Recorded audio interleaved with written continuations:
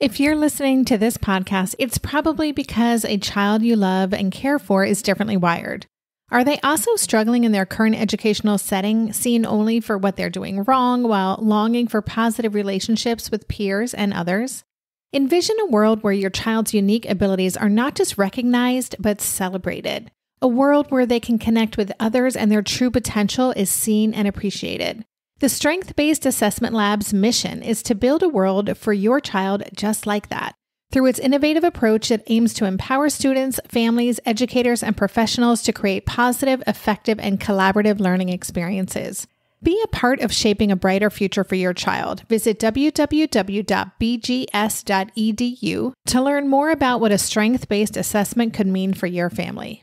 That's bgs.edu.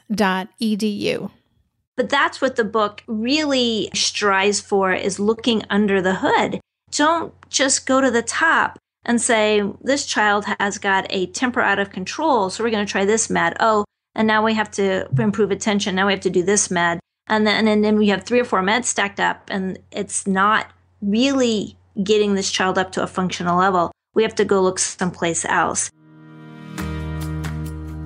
Welcome to the Tilt Parenting Podcast, a podcast featuring interviews and conversations aimed at inspiring, informing, and supporting parents raising differently wired kids.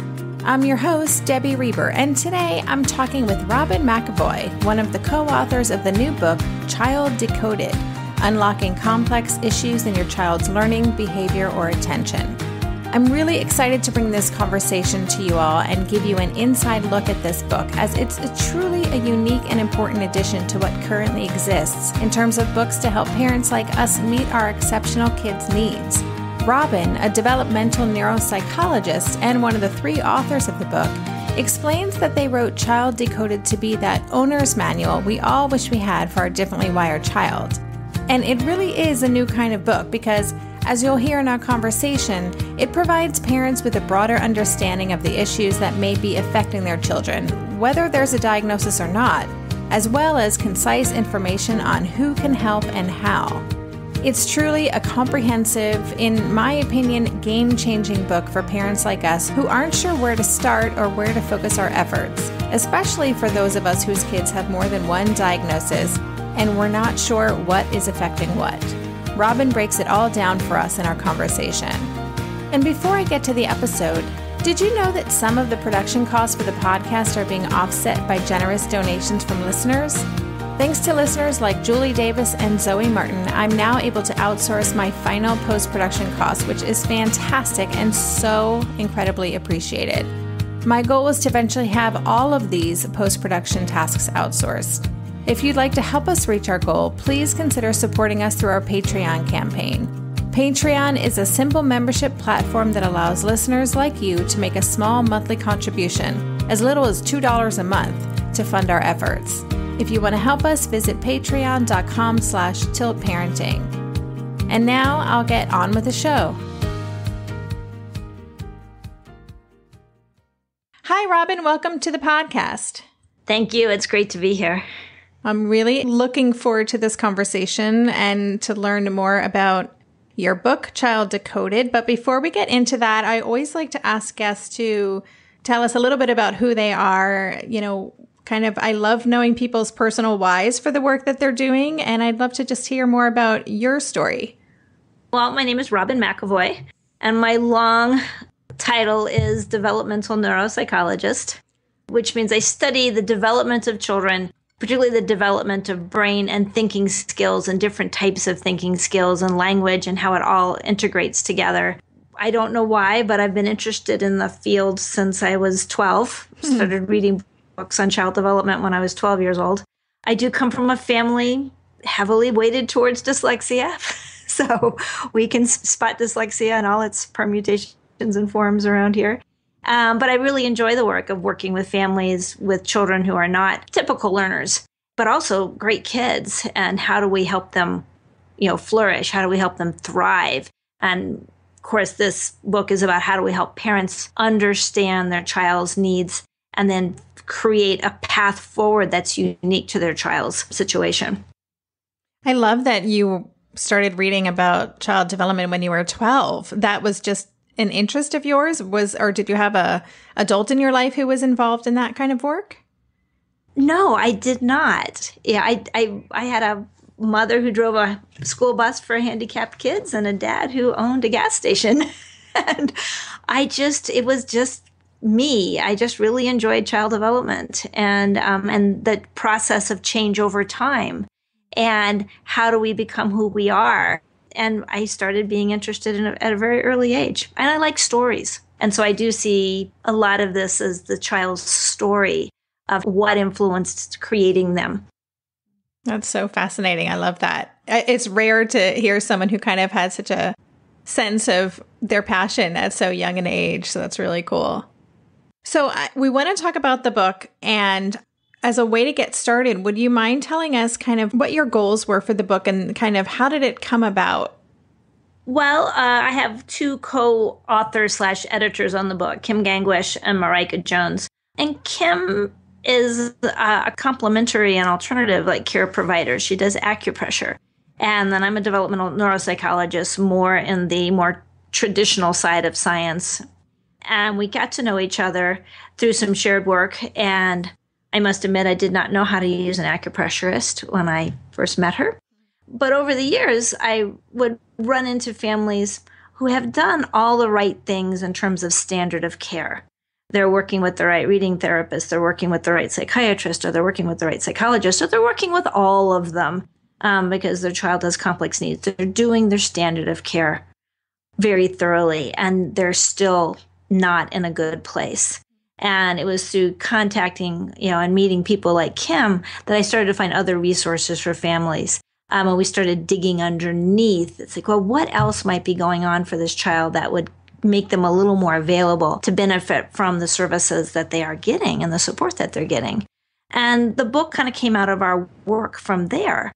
And we laugh because we put it in introduction, what made you write the book? And for Kim and I, is because we spent so much time on the phone talking to parents that maybe we weren't even going to see because we didn't think we were the right starting point. But they needed some sense of direction and they didn't know where to start or where to go from there. And that's what the book is about, trying to figure out what are your starting points and where to go from there. And basically because we thought that level of communication, that broad level of communication to families was needed.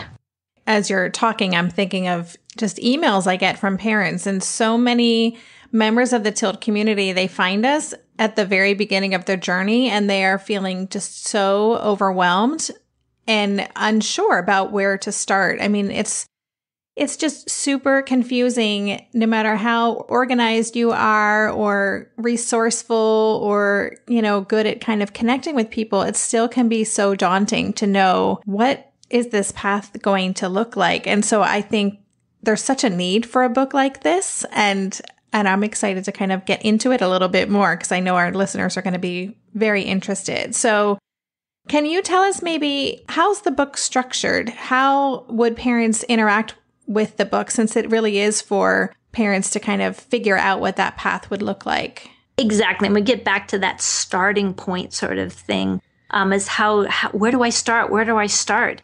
And you can talk to your pediatrician and you can talk to other parents who have been through similar challenges or whose child has challenges, but they're different from your child's challenges. So does their path work for you? So this book starts with a checklist that's grouped into categories. And so you're going through the checklist, and then that will take you, it doesn't even know, you're not even sure what you're checking off in the beginning, but then it tells you what chapters might be more relevant to you.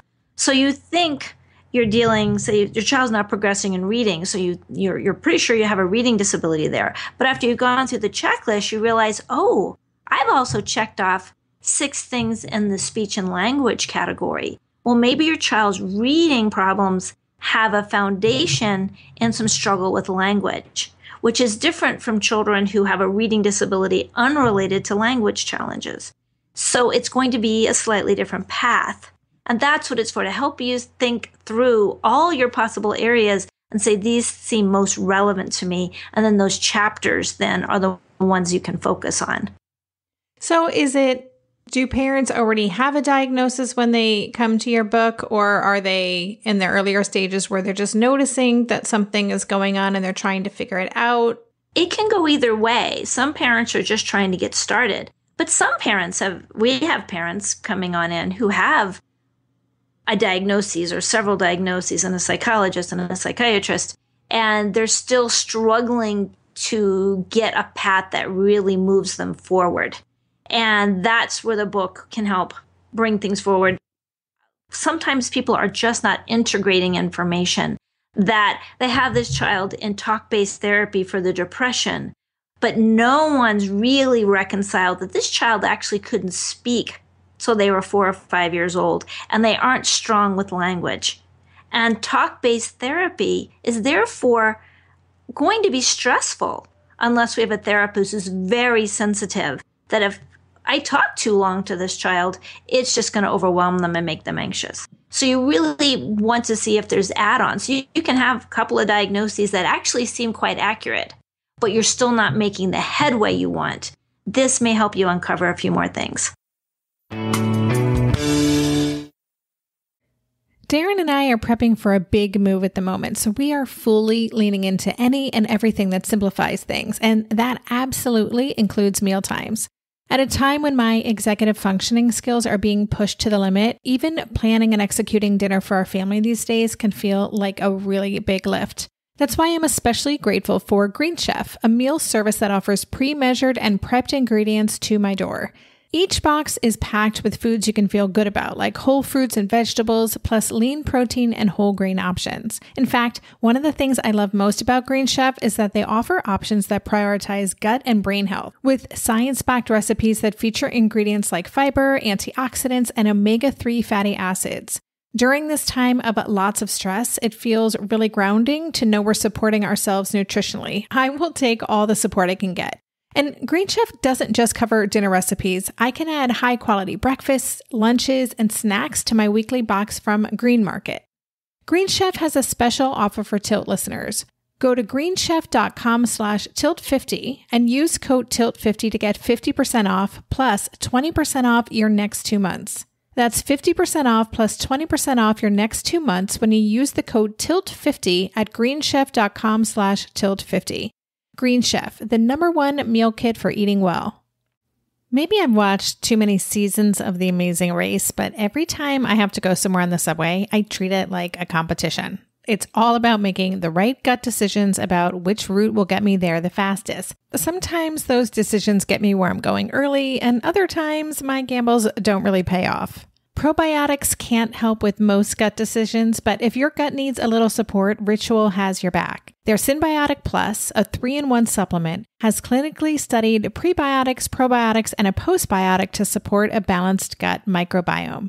I've been using Symbiotic Plus for about 6 months now, and it's become a core part of my morning routine. I take the mini capsule every morning while making my way through my inbox, whether I'm at home or I'm on the road, because it doesn't need to be refrigerated. And the capsule itself is delayed released, which helps it survive the harsh conditions of the upper GI tract for delivery to the colon. And that's exactly where we want it to go. Ritual invested in a study modeling the human colon, which showed that Symbiotic Plus significantly increased microbial diversity and the growth of beneficial bacteria. There's no more shame in your gut game. Symbiotic Plus and Ritual are here to celebrate, not hide your insides. Get 25% off your first month for limited time at ritual.com/tilt. Start Ritual or add Symbiotic Plus to your subscription today. That's ritual.com/tilt for 25% off. Yeah, I mean, as you're explaining that, it occurs to me that we do tend to address issues kind of in a vacuum, right? Especially children with multiple neuro differences. We're addressing this maybe with this medication and this with the social skills group and this with OT or, a speech language pathologist and those different ways. But there's not usually this holistic approach, someone who's got all the pieces and who's thinking about how they all relate to each other. Yeah, we try to help a parent get that holistic look or integrated look at their child as a whole. And then sometimes there's so much clarity in that. When I explain a sensory issue, that your child is very sensitive to noise. So if your child spends a full day in the classroom, it's really like spending a full day on the floor of the New York Stock Exchange. they are going to come home very, very tired and exhausted and needing downtime. And so your desire to have them have a complete life by going into extracurriculars outside of school may not be in their best interest. And either we have to change the noise level in their classroom or the amount of time they spend in it, or we have to change their after school experience. Mm-hmm. But to understand that they're having a different experience from you, and then look at what it would be like to live on the floor of the New York Stock Exchange. How would you feel? Some people thrive on it, and most of us don't. Mm-hmm. Oh my gosh, just thinking about it hurts my brain. Yeah. So, okay, if someone comes to your book, and because again, you know, and I said this before the call, I haven't finished reading through it. It is so comprehensive, and I am so excited actually to finish it because it addresses really so many different ways that kids can be neurodiverse and the complex ways that it can present and overlap with each other. So it's first of all, congratulations. I should have said that at the head of the call. It's really impressive, and it's such important work. So congratulations on the book. Well, thank you. It took 6 years to get that. Well, put together. I mean, I can't even imagine the amount of just research, and it feels so comprehensive to me that I can't even imagine as an author myself what went into that to make sure that you are really going to have this book that any parent could open and find the direction and help that would help their family move forward. So yeah, kudos to you. Thank you. But in terms of a family that is coming to the book, picking up the book, maybe their child has a couple diagnoses, they're going to go through that checklist. What's going to happen next? Like, what can they expect in terms of how it's going to give them this potential viable path? It's going to let you look deeper under the hood. See, I talked with a parent this morning whose child is on several psychiatric meds, who has a significant problem with regulation. And just this month, they found out that she has so much gut disorder. And this conclusion was drawn by a major hospital, not by a nutritionist sitting off in an obscure corner of the practice, that her gut disorder is such that she doesn't absorb any of her medications. Wow. So it's useless. So now they're going deeply into gut healing. And I've been trying to figure that out as fast as possible. But that's what the book really strives for, is looking under the hood. Don't just go to the top and say, this child has got a temper out of control, so we're going to try this med. Oh, and now we have to improve attention. Now we have to do this med. And then we have 3 or 4 meds stacked up, and it's not really getting this child up to a functional level. We have to go look someplace else. This can happen in so many ways. The child on psychiatric meds that you find out has a gut issue. The child who's been doing talk therapy for years but actually doesn't process language well. The child who has terrible attention control in the classroom, though not outside the classroom, and you realize you have a sensory issue. So really making sure we've looked under the hood, and that's really what we're trying to do with it. And then once you've looked and you say, wait, I think I do have a nutrition or a gut issue, or I think I do have a sensory issue, the book explains what, as briefly as possible, and as you know, we try to be comprehensive, and it's a little long, but we really tried to be concise. What is a sensory processing disorder? What is an auditory processing disorder? What are nutritional issues? And then if it hits the mark from there, how do you find a qualified provider? What questions would you ask them to give you some reassurance that this is a person who can be helpful to you? Because I think as anybody who's gone down these roads, sometimes you feel like the person that you're working with, that you had high hopes for, misses the mark. Mm-hmm. And then you feel like I've wasted time and money, and my child needs me to not do that. And any parent who's been through it knows how anxiety producing it is. And the opening story in the book, true story, and you can see how anxiety producing it was for them on their long road of trying to figure out what's going on. Yeah, it's so interesting. I just received an email the other day through Tilt Parenting. Someone had heard one of my podcasts, and she wrote to me that she's a speech pathologist and works with kids, but she had never heard of the term twice exceptional, which is, you know, a child who's gifted and has some other sort of neurodifference going on. And it's a very complicated way to be, but that was very surprising to me and makes me realize how just what you said, that sometimes even the people who are working with our children, that we're expecting that they kind of have all the answers or understand all these complicated issues, they may only be working in their one area and not be considering other pieces of the puzzle. Exactly. And I think that's a very important note, is sometimes even exceptionally good practitioners only practice within their specialty. And you end up having to be the person who is the most well-rounded sometimes in terms of understanding, having a comprehensive sense of your child's needs. And you can't always expect a practitioner to know even twice exceptional, which you think is a pretty common term at this point. No, I'm surprised at that. Is something, I mean, there's a lot of parents who are like, I never had heard this, but this is what's going on. And it all makes sense now. Information is power. Yeah. I would love to know a little bit more. I'm super intrigued by this idea of alternative approaches, because I think that, and tell me where I'm wrong here, but I think it's probably not typical to have more standard of care approaches and alternative approaches conjoined in one book. So I'm curious, what are some of the alternative approaches that you've encouraged parents, if that's the right fit for them, to explore? Well, we included it, and we rationalized it in the front of that chapter by saying, if Johns Hopkins and the Mayo Clinic can offer integrated medicine, so can we. These are places that offer integrated medicine. They're going to treat a cancer with chemotherapy, but also with meditation. So it's coming. Offering integrated care is the emerging approach in some of the major hospitals even. And then, well, actually, I think some of the things that were considered alternative are now being considered mainstream. Sensory processing disorder was an alternative care approach for a number of years, and is still an alternative care approach in a lot of places. I mean, it doesn't have the foundation of research yet for some of the bigger players to say that is standard of care now. But in terms of complementary naturopathic medicine, being able to understand that if your child is sick fairly often, they don't have a very strong immune system, then they're not going to be as available for learning, and their attention is going to be off, and they're not going to feel good. Neurofeedback, biofeedback. There is research emerging that, in mainstream research, National Institute of Health, saying we do consider neurofeedback to be an approach that has some effectiveness for attention deficit disorder. And the people doing neurofeedback also feel like they can use it successfully with some other challenges.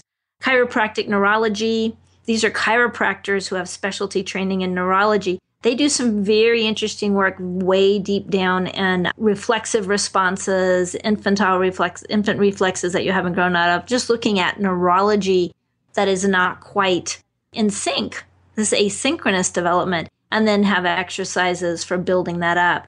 Craniosacral therapy, I had really not heard of. I probably heard of it in the late 90s, but it's a very light touch approach. But I have found it so useful for so many people with concussion, but also useful for children who, say, spent their first year lying in an orphanage on their back. This gentle resetting of these systems that really got out of whack from not being held and moved enough.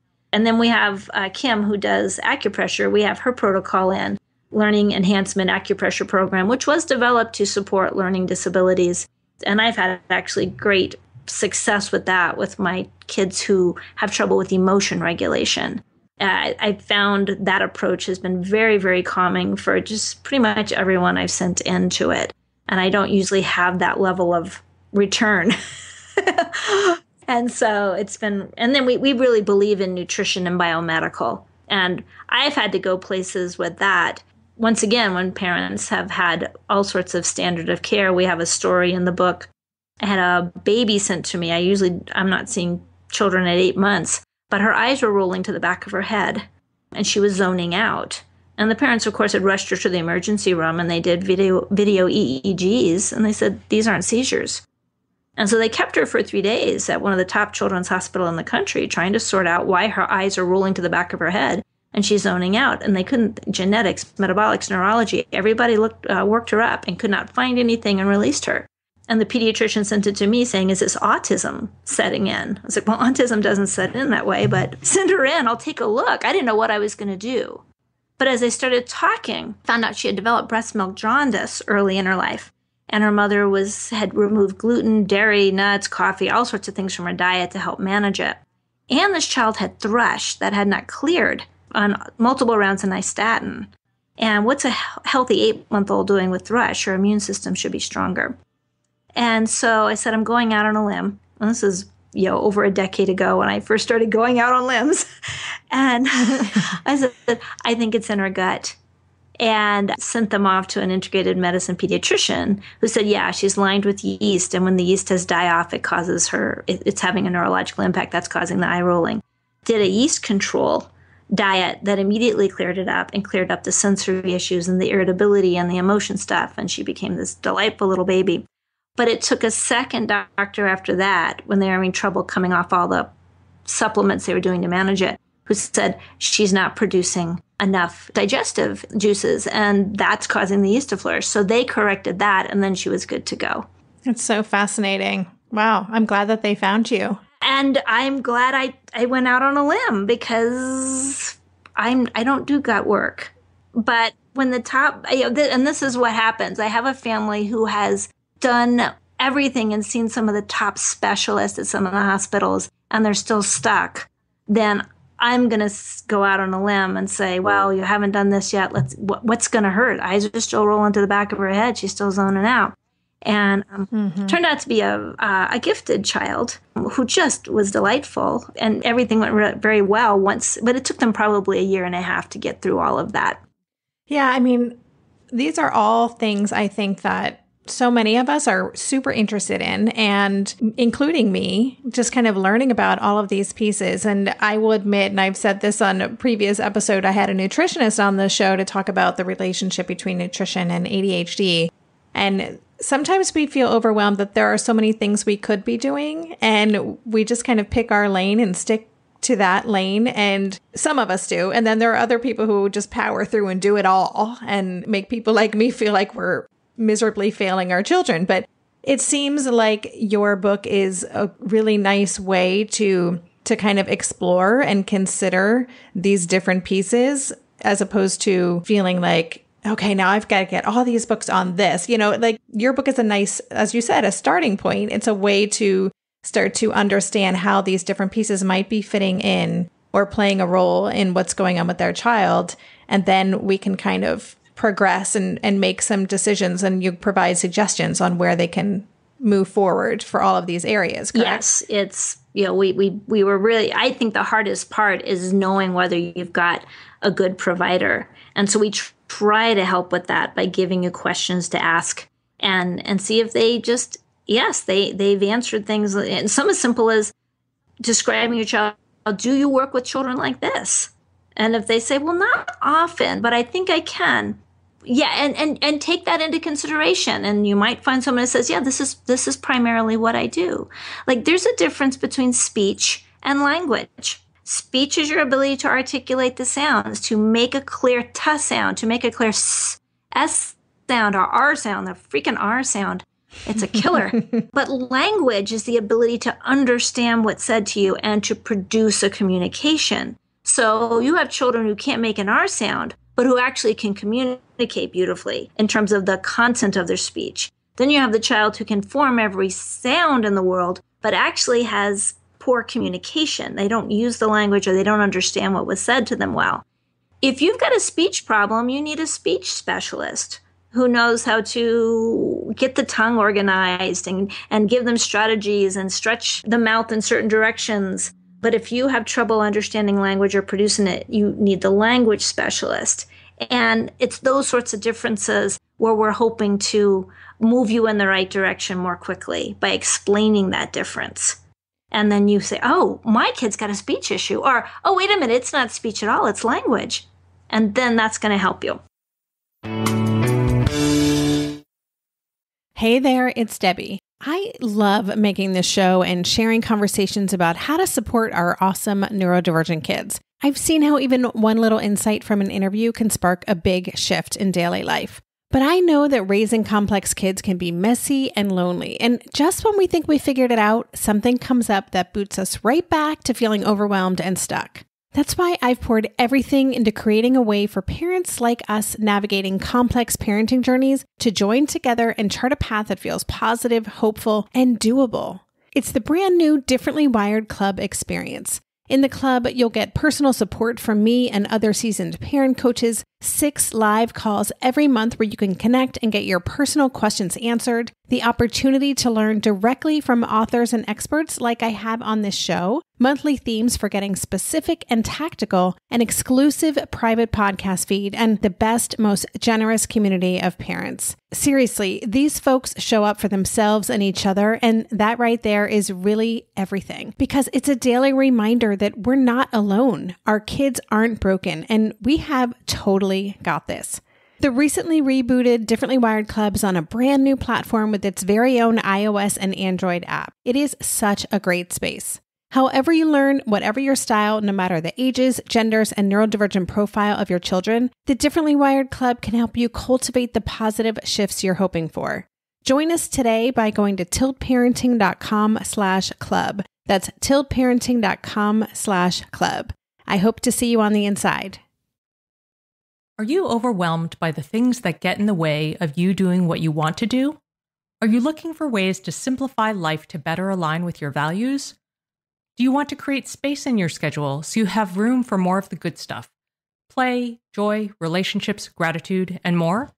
If you answered yes to any of these questions, I invite you to check out Edit Your Life, a podcast to help you edit the unnecessary from your life so you have more room to enjoy the awesome. Through episodes with me, Christine Coe, and a range of super smart, compassionate, and thoughtful guests, you'll come away with big picture insights and practical ways to declutter your home, schedule, and mental space without getting bogged down by perfection. I have always believed that small moments and actions matter tremendously. My goal is to help you find agency and space in your life through doable baby steps that will leave you feeling accomplished instead of overwhelmed. Check out Edit Your Life wherever you enjoy your podcasts. Do you feel that practitioners themselves are also going to be interested in your book, or have you gotten feedback? Because I would imagine that this would be so helpful for them as well to kind of understand and learn more about the kids that they're working with. We like to think of it as a great reference. Yeah. For pediatricians, for teachers, for special ed teachers, for speech language therapists, sensory therapists, to think holistically. Because they're watching this child work. And if they, say a occupational therapist sees a child doing great one day, but really foggy the next, ask a few questions. Mm-hmm. Like, do you have eczema? Does this child have eczema? Let's look a little bit and see if we can see what's causing this child to be on and off. And could it be something a little bit deeper? Right.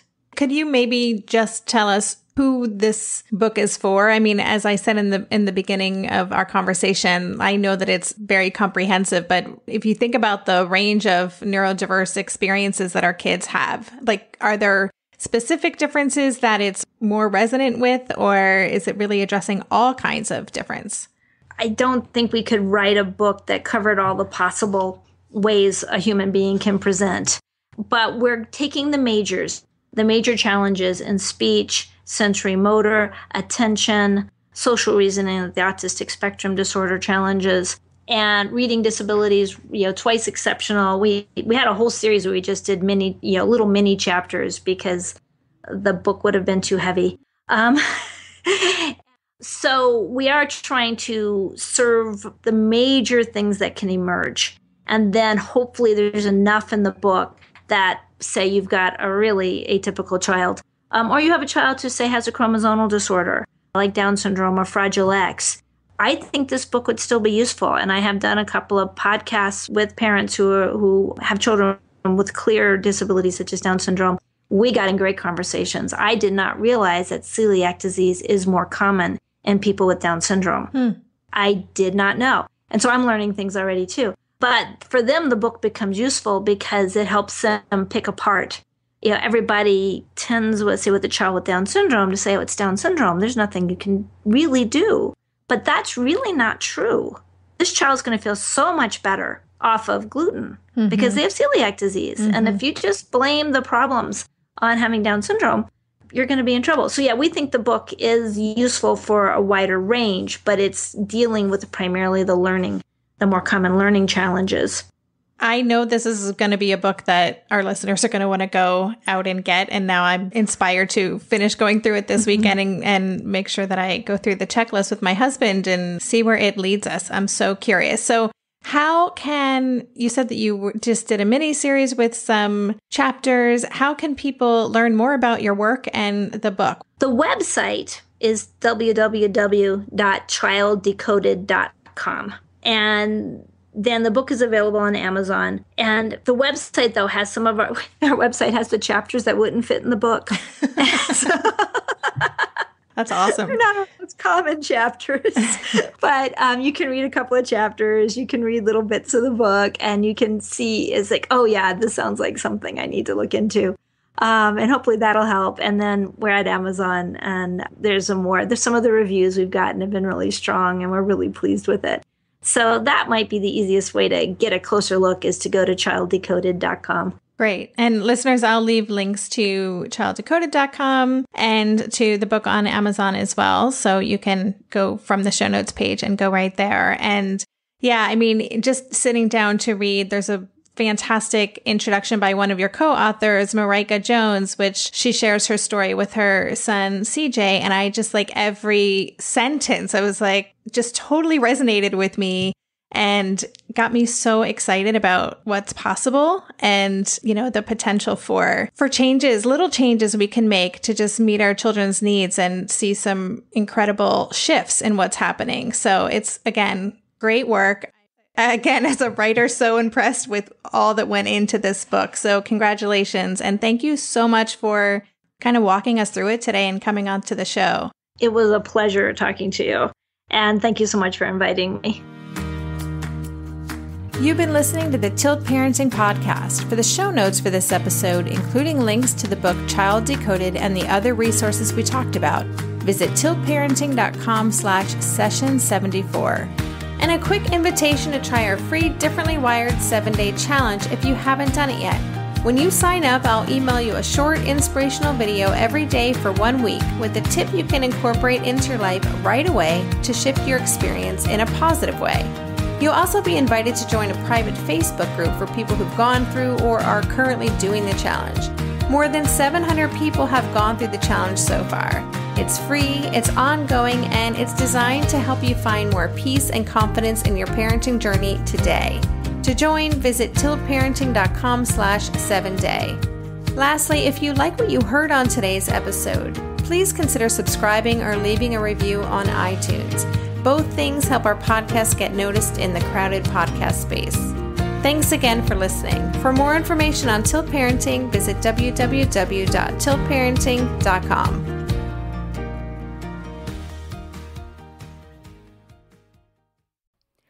Hey, are you a parent of a teenager? Are you feeling overwhelmed about how to be what they need while also holding limits and boundaries that keep them safe? Are you tired of conversations that negate how messy this season of parenting is? Well, I've got you. My name is Casey O'Rourke. I am a positive discipline trainer, parent coach, and the host of the Joyful Courage podcast.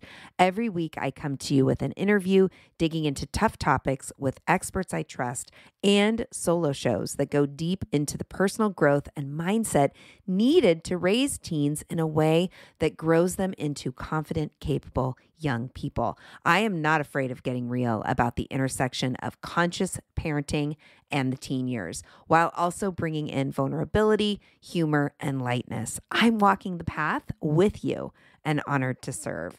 Listen to Joyful Courage on Apple Podcasts, Spotify, or wherever you consume podcasts.